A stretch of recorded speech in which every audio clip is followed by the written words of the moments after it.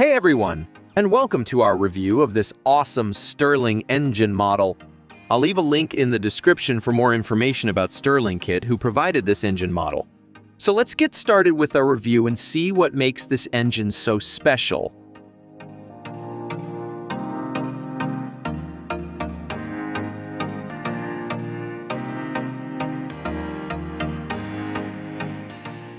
This engine is fueled by 95% ethyl alcohol, and most of the Stirling engine models use this type of fuel. We will begin by examining the design and build quality of the engine. The first thing that I notice is the weight, which is not so small. Some of the models use wooden plates, but this one is made from steel. That's why the weight is 736 grams or 1.62 pounds. And the reason why I like this sturdy design is that the engine will not move because of vibrations when working. As you can see, this is a one-cylinder engine, and let me explain how it works. The Stirling engine works by using heat to expand and contract the air inside the cylinder. The cylinder has a piston that moves up and down due to the expansion and contraction of the air. As the air is heated, it expands, pushing the piston up. Then, as it cools, it contracts, pulling the piston down. This motion is converted into rotational energy by a flywheel attached to the piston rod, which can be used to power small devices, such as a small LED lamp in this case. I forgot to mention that this particular model comes with a spare glass tube and O-ring in case of damage or wear and tear. And now let's try to run it.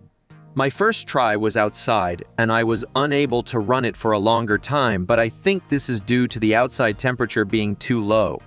I try to run it after 1 minute of warming up and then again after 30 seconds. After 2 unsuccessful tries, I succeeded on the 3rd attempt, where I warmed up a tube for a little longer. And now let's check how it's working.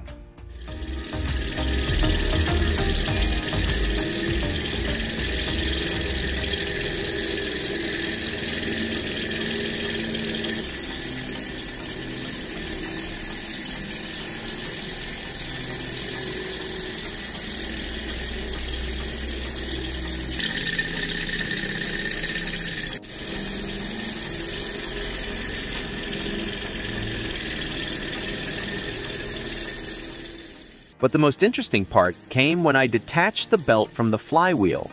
In that way, it does not spend power to produce energy, and it will spin much faster. According to the manufacturer, it can spin at about 1700 RPM, and I think that this was probably that speed.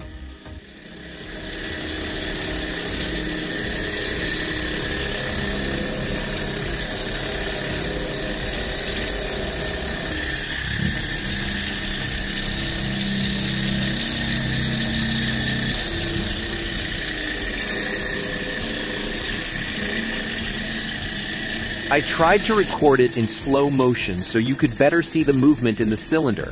And here's how that turned out. I must say that I really enjoyed watching it, and one more test that I conducted was to see how long it could work on a full tank of fuel. But first, I checked the capacity of this small bottle so we could see how much fuel it could hold. As you can see, it can hold about 8 milliliters of fuel, which I think can last about 15-16 minutes in my opinion.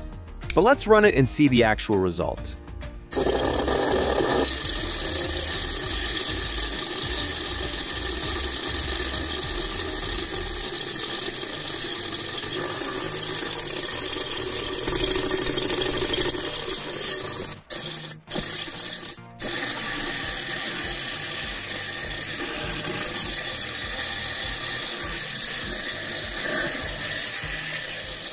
Okay, right now, it has already been running for about 10 minutes, and there is plenty of fuel left. I think it can definitely last for more than 15 or 16 minutes. But I'll keep running it until it completely runs out of fuel to get the most accurate result possible.